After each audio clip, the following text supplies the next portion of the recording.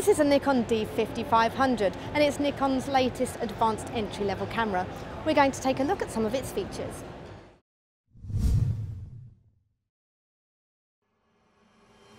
This model follows on from the 5300, which I have here. Now you'll notice it's smaller, and I also find it much easier to hold. They've moved the grip ever so slightly. It's also 60 grams lighter, so you're getting a lighter, more compact camera in the D5500. The other addition on this 5500 is that it's got a touch screen. You've still got the articulated screen so you can flip it out and move it around, but now we have touch. You can touch the screen to select settings. You can also touch the screen to select your focus points, and also if you tap it a second time you can take the shot.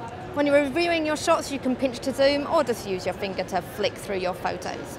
And also when you're using the viewfinder you can still use the touch screen to select the focus point while you're looking through the viewfinder.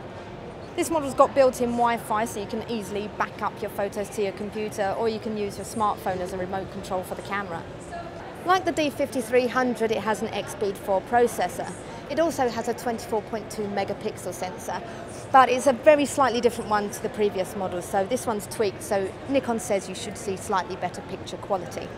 You've also got a few extra effects in the effects menu, and the ISO setting's higher, so it's 25/600 on this one compared to 12/800 on the D5300.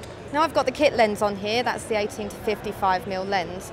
If you want to buy the body only, it's likely to be priced at £640 and it's due to be available from February. To find out more about this camera, to find out more about other products launched at CES, or to find out how to buy the best digital SLR, click on the links below.